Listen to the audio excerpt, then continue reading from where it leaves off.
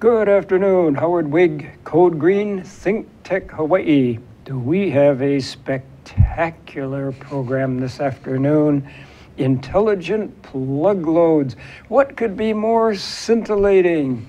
And to lead us in this discussion is Kevin Hause, the COO, or COO, that's not a bird, of, wait a minute, bird IBIS, Yes, okay, yes. IBIS Networks of Hawaii. And just very briefly, in my layman's terms, before you get deluged by Kevin, if you looked at the energy use profile of a commercial building, say just 20 years ago, it would be dominated by lighting and air conditioning. If you had an energy use pie, those would be two huge slices, and then everything other would be this small slice. Well, that pie is looking very, very different today because you've heard me talk about LEDs. The LEDs are shrinking that lighting load down while delivering better lighting, and air conditioning is becoming much more efficient. So that part of the pie is shrinking also, but guess what's becoming bigger and bigger and bigger? Plug loads.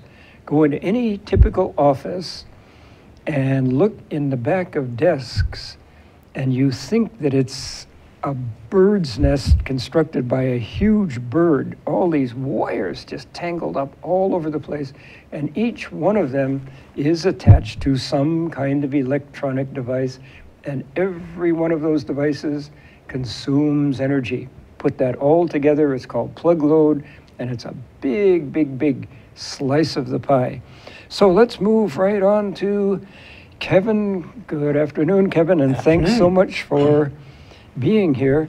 My first and most relevant question is, the name of your company is IBIS Networks. Now, I associate the IBIS bird with something I see on Egyptian, what do you call it, hieroglyphics. Yeah. So where in the world did IBIS come from? Actually, and the logo is an ibis bird, but the origin of the name is actually from an acronym that we came up with early on, which is Information-Based Savings, or IBS. We then kind of turned that into IBIS, which is actually, works out pretty well because there are a lot of connotations that come along with the ibis bird in ancient Egypt, as well as even since then. But really kind of the more meaningful part of that is that, it's not just about being able to control the power on and off. It's also about getting a true understanding of what's happening with all that plug load, so we can understand which devices are drawing the most and when, and then be able to take action based on that knowledge. Yeah, that brings to mind a phrase that we in the energy business use frequently. If you can't measure it, you can't control it. Right. And I think that's exactly what you're all about. That's exactly right. Yeah.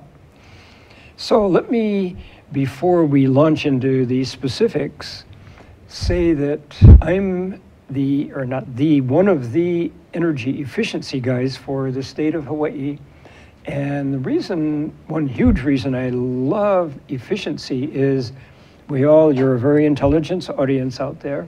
You all know all about the Hawaiian Electric demand curve. At 6 in the morning, demand is very low.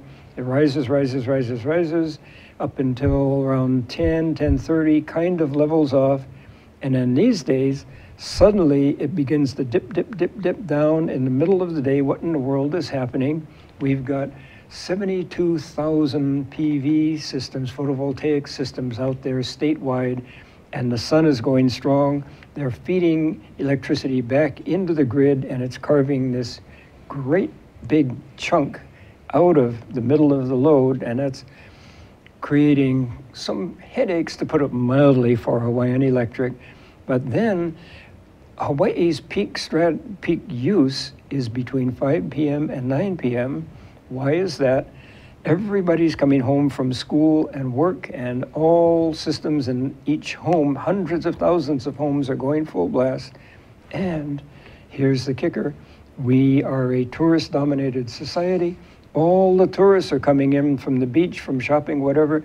They're taking showers, turning on the TV, and then they're going to all the restaurants and bars, and they're all going full blast. So there's our evening peak. Now, to get back to energy efficiency, what I like about energy efficiency is it shaves the load evenly. Whatever the efficient product is, it follows the existing demand profile, including that evening peak. So the more efficient equipment you have out there, the lower that peak is going to go. And as soon as we can really, what's called, shave that peak, we can begin to talk about shutting down some more of Hawaiian Electric's power plants.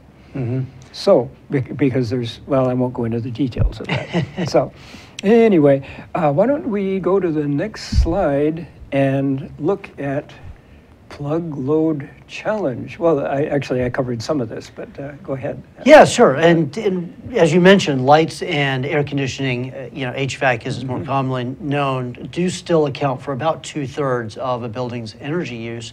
But what a lot of people don't realize is that all of that accumulated, aggregated plug load basically can account for up to 40% of the rest of that. So very, very significant.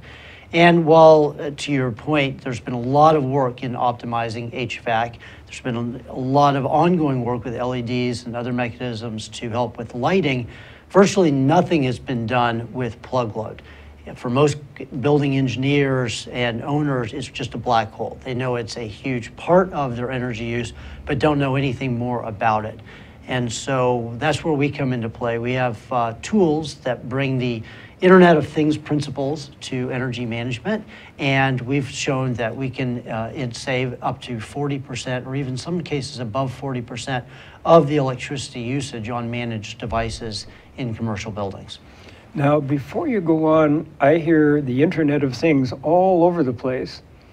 Are you maybe one of the few people in the universe who can clearly describe what the Internet of Things is? Well, without trying to make it too broad, essentially what that means is that all of these various sensors that, for example, ours put around and sit between the devices and the wall, all of those sensors have real-time data and communicate using internet protocols up to, in our case, a cloud-based system. And so I can go in from any browser on my phone or tablet or computer from anywhere in the world and be able to see real-time data of what's happening in my system, as well as then exert control, turn things on and off, or set algorithms or schedules to manage it. But the key point there is that because we're using, internet principles, essentially all of these little devices almost are like little computers all communicating to each other and to the internet and through the cloud. So thus the Internet of Things. Well, that brings to mind a kind of humorous story. We were having a presentation by a national fellow in a similar business, and he said, he was trying to explain this, and he said, for instance, I think he was from Seattle, he said, let's see what my dog is doing. And he pushed a couple buttons, and there was a camera in his home, not there, and then there's a living room, and bad doggy, you're on the couch. Yeah, sometimes you're not sure, but you want to run that demo live. But that's exactly right, though. And so we're applying it in a slightly different way. The other thing that you hear a lot about with Internet of Things lately is about some of the security risks, as a lot of these kind of sensors and networks are fairly open and or easily hacked. And so that's one of the key differentiating points that we bring with our system is security. This was developed originally for military applications, and so we apply proprietary algorithms and encryption to avoid some of those issues. Such you're probably not too worried about somebody being able to log in and see what's going on with your dog, but you'd be very worried about people being able to somehow hack in and turn things on and off. So or you have secure proprietary information in there. It's unique to your own company. Yep. Exactly. And so I think that's one of the areas in Internet of Things that's going to continue to be a focus area for companies, is ensuring that level of security and being able to address that, as well as scale, which is the other big issue. It's one thing to be able to look at one camera or turn on and off one device in your house, or maybe even two or three. But what we've tried to do is approach it as a commercial building and say, well, what if I've got tens of thousands of these devices, monitors, printers, copiers? How can I manage that in a way that makes sense? Yeah, it's mind-boggling to a non-techie such as myself. Yeah. Exactly. Yeah. So that's a big part of our system is addressing just that. Yeah. So, we're on the next slide now. Plug load opportunity. Yeah, so and I think what a lot of people may or may not realize, most office buildings are actually empty 2/3 of the time with nights and weekends. And yet a lot of these devices stay running, either in full power mode or often in sleep mode. Sometimes it's called vampire or phantom load as these devices continue to use a little bit of power. Copiers, for example, or printers will stay on and somewhat warm even in sleep mode, or water coolers that keep the water hot and cold 24/7, whether anyone's around or not. So just by turning these devices off when nobody's in the office, then turning them back on before the first person comes back in, you can save significant amounts of money just based on that. And then we could apply other types of strategies too, to the point about having real-time data. And you said if you can't measure it, you can't manage it. Yeah. Well, that's exactly right. But once I have real-time data, I can understand which devices are more or less efficient, which devices are becoming less and less efficient over time. So I know when it's time to repair or replace them. And I can enforce user behavior policies. So if I tell people to turn things off at the end of the day, I can go in and check and see if they've actually turned them off or not. And all of those strategies taken together, we can accomplish significant savings. So when it comes to not just that peak shaving, but also if you think about overall state goals for moving towards renewable energy, it's not just about generation, it's also about cutting consumption. Absolutely, so we can go a long way towards cutting that. So when you mentioned everybody goes home at 5, 6 o'clock. Well, if I can cut a lot of the power in the commercial buildings, I can offset what they're turning on at home. And then let's say I think we're in a building that's 32 stories high here, and a whole lot of people go home at 4:35, 5:30, but some people are still staying. So how do you manage, you manage floor by floor, office by office? We actually can manage all the way down to the individual device. So depending on your office, your company, your department, your individual person, I can adjust those schedules to meet their work hours, and as well, we also have an override so that if you need to stay late, you come in on the weekends, God forbid. It's very easy to restore power to anything you need. And so we make sure that we can accommodate the actual real world situations of offices. And I would point out that every one of these devices, no matter how slow, are producing some kind of heat. The more you have them on, the less heat produced, the less your AC load. And if you go into an office on the weekend, there's no AC, you're more comfortable because the temperature is lower because there's not all of these devices all over the place producing heat. That's absolutely right. Yeah. Okay, well, on that very, very cheery note, we already have to take a break. ThinkTech Hawaii, Code Green, back in a minute. Hi, I'm Donna Blanchard. I'm the host of Center Stage, which is on Wednesdays at 2 o'clock here on ThinkTech. On Center Stage, I talk with artists about not only what they do and how they do it, but the meat of the conversation for me is why they do it, why we go through this. A lot of us are not making our livings doing this, and a lot of us would do this with our last dying breath if we had that choice. And that's what I love to talk to people about. I hope you enjoy watching it, and I hope you get inspired because there's an artist inside you too. Join us on Center Stage at 2 o'clock on Wednesdays. Bye. Hey, Stan Energy Man here. Make sure you tune in on my lunch hour every Friday from noon until 12:30 at least. Maybe I'll go a little long if you got good stuff to share with you. But we'll talk about energy, all kinds of energy. My favorite is hydrogen, and my other favorite is transportation and hydrogen. But we'll talk about all kinds of energy. Be with us every Friday at noon, Stan Energy Man. Aloha. Good afternoon again. Howard Wig, Code Green, ThinkTech Hawaii. My guest, Kevin Hause of IBIS Networks. We're just beginning to get into the nitty-gritty of how you control that big segment of energy use in a commercial building. So if we could bring up the next slide, how it works, system overview. So why don't you take it away, Kevin? Sure, and I mentioned before that we've got these sensors, or what we call kind of IntelliSockets, that we plug in all around an office. Actually, I've got a couple of samples here on the desk. They're very small, and we accomplished various kind of sizes. So for various voltages and amperages, we can accommodate them. These happen to be our two kind of low power, 110 volt kind of devices for your basic office equipment.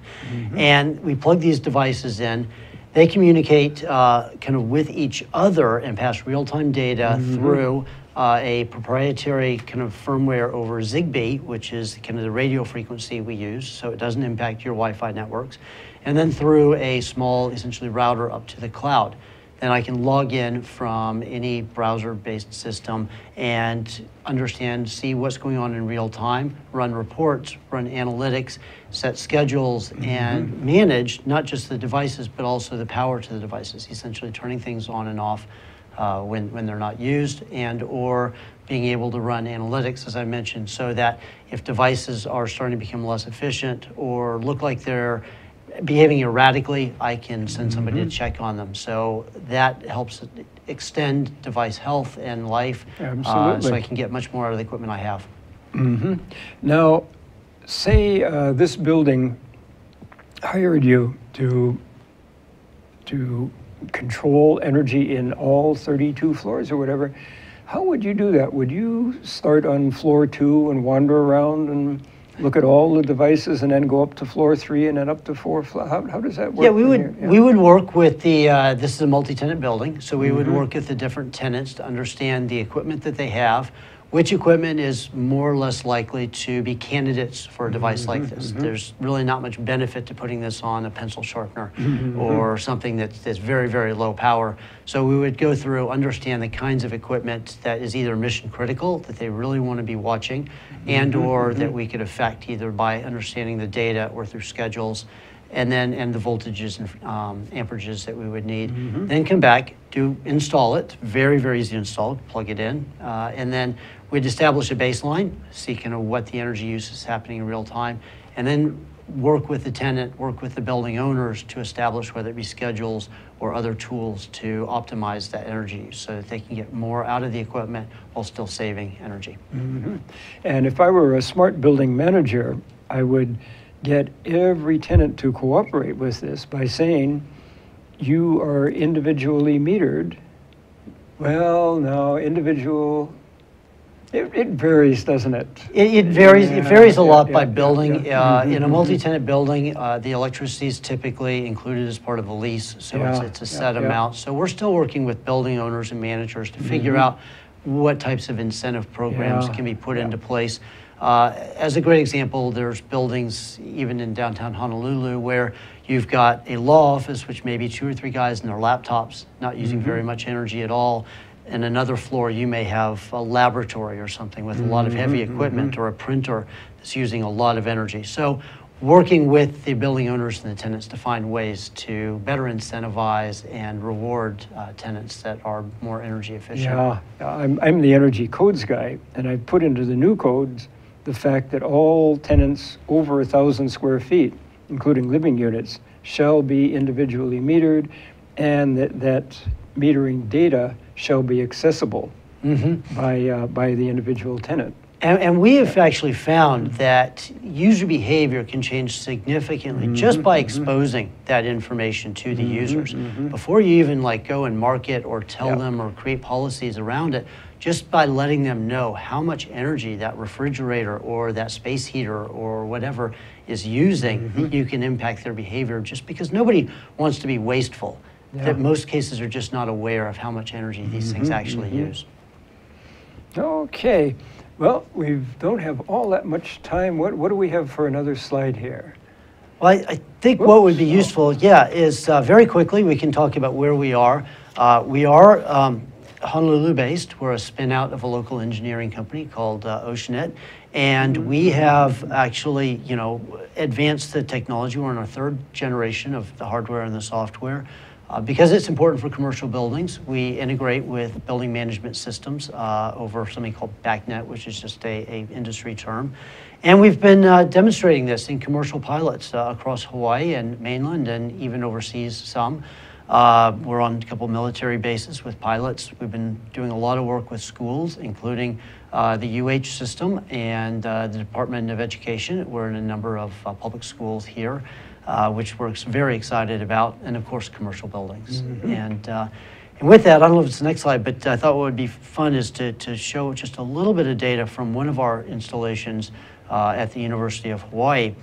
And I'm not sure how well you'll be able to see this, but essentially UH has a very significant energy usage profile and roughly about $40 million or so of energy use a year. Can you tell us what the peaks and the valleys are? Because we can't read the bottom Absolutely. line. So the graph in the middle is essentially a typical week at UH Manoa, and you see the peaks there are your weekdays. You see kind of a couple of days there, and then weekends where it's not quite as high.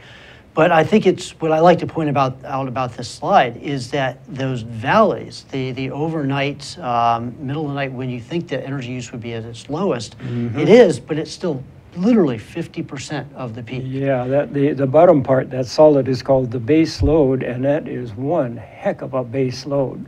Exactly, and that also represents a lot of opportunity for savings. And that's where being able to apply some of these strategies we talked about can make a huge difference. And as I mentioned, we've been able to show by applying various strategies, we can save over 40% of energy use on managed devices, which equates, if you look at the entire electricity bill, to about 10%. So very significant, especially if you've got a $40 million bill. Wow. And is that 40 million just for Manoa campus, or is that the entire university system? No, I believe that's the Manoa campus. And do you can you incorporate AC, HVAC into this, or that's a totally separate issue? That's really a separate issue. Most large buildings have central air conditioning, which is managed through different types of systems. But where we can apply this is for smaller window air conditioners, or in some cases split systems. So for example, with the heat abatement program that the DOE is putting into place, a lot of that's going to be portable and window air conditioners, some of which are going to be PV AC, photovoltaic, but still have a plug load component for cloudy days. And so we can still provide a lot of benefit in those types of systems. And we're really excited to work with the DOE to help them understand kind of real world use, what these air conditioners are actually going to be using, and then help optimize that. Yeah, I'm so glad you're doing that, because there's hot kids. Nobody wants hot, sweaty kids, or teachers for that matter. But if all of those thousands of classrooms were air conditioned, there was no way on God's green earth that DOE could pay the electricity bill. So you, in working with them, are hopefully going to be able to offset. We can offset a big part of that, and we can make sure, as an example, that they get turned off. Despite best intentions, a lot of times air conditioners or space heaters, whatnot, get left on at the end of the day. But if they run overnight or over a weekend, it can add up very quickly, and across 12,000 classrooms in the state, it adds up. So we can absolutely make sure that they're turned off, as well as provide real-world data, which brands of the air conditioners are more or less efficient, and what's the actual energy load that it's putting on the school, so that the school and HECO can appropriately provision the school to make sure that their ACs are running, but not over-provisioning and wasting money in that regard as well. Yeah, that's going to be so important, and I'm so glad you're working with them and with the University of Hawaii. Their AC bill is it's significant as well, absolutely. And we, I know we're a little bit short on time, but we can also do some other really interesting things, such as HECO's moving towards a demand response program. I have demand response right on my notes here. There you go. Good, yeah. Well, we did actually a pilot program with hotels, and hotels typically don't like to do demand response because they need to be on 24/7 to service the guests. But if you go in and you can selectively choose devices, such as the ice machines or some of the vending machines to participate, then it's fine. not a problem. And if you think about all the ice machines on all the floors and all the hotels in Waikiki, by turning them off when you hit that 5 p.m. peak, you can make a very significant difference. So from a grid perspective, it's a really interesting proposition. You might clarify for our guests what in the heck is demand response, and I might say that Hawaiian Electric is looking really, really closely at demand response, and in my humble opinion, it's going to be one of the major ways that they're going to be able to reduce energy. So what is That's demand exactly response? right. Yeah. So demand response is essentially, if you think about electricity provisioning, you've got the generation and the supply side, but then you've got the demand side as well. And so it's always difficult to balance those and make sure that they're essentially about equal. So if your demand spikes and you can't bring up your supply fast enough, you end up with brownouts or other issues. So there's a technology that's in place, and there are a few different approaches to it, that essentially can dynamically go in, sense that imbalance is happening, and selectively turn off certain demand side appliances. So we mentioned ice makers and things with hotels, but generally speaking, it tends to be more like commercial businesses that have industrial lines that they can bring down on a fast response for 15, 20 minutes until the supply can catch up. And I should mention that the Hawaiian Electric just doesn't go in and intrude, they enter into agreement. Yes, absolutely. With these clients. Yes, these clients are due buy-in, and in fact, Hawaiian Electric, or most utilities actually pay them to be part of this program. So there is a reward for them to participate. Yeah. And any wrap-up notions here? I think we ran out of our slides.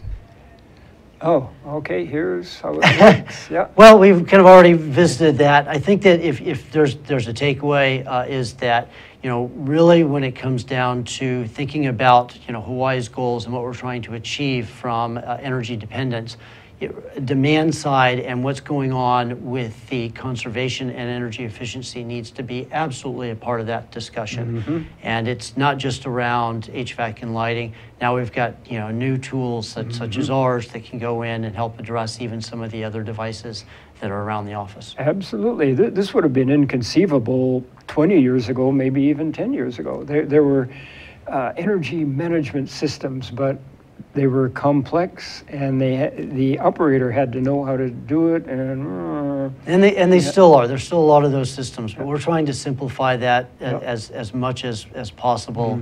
But you're absolutely right. Even 5 or 10 years ago, this would have been just a matter of concept, but now we can see it applied in real world, and we're actually seeing the results. Yep.